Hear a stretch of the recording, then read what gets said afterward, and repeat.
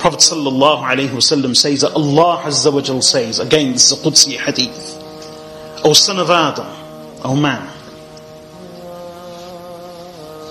indeed, as long as you pray to me, supplicate to me. Praying here doesn't mean salah and worship. Mean innaka ma da'awtani. As long as you supplicate to me, as long as you ask of me, warajawtani, and as long as you have hope in me, I will forgive you your sins despite what you have in you. And I will not care. So, O son of Adam, as long as you pray to me, i.e. supplicate to me, and have hope in me, I will forgive you for your sins, regardless of what's in you, and I will not care.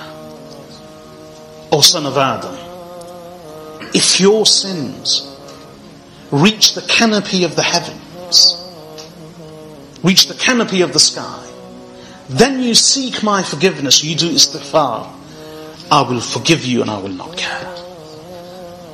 O son of Adam, if you were to come to me, indeed if you were to come to me with the world full of sins, then you met me in such a state that you do not ascribe any partner or associate any partner with me, then I will come to you and meet you with the world full of forgiveness.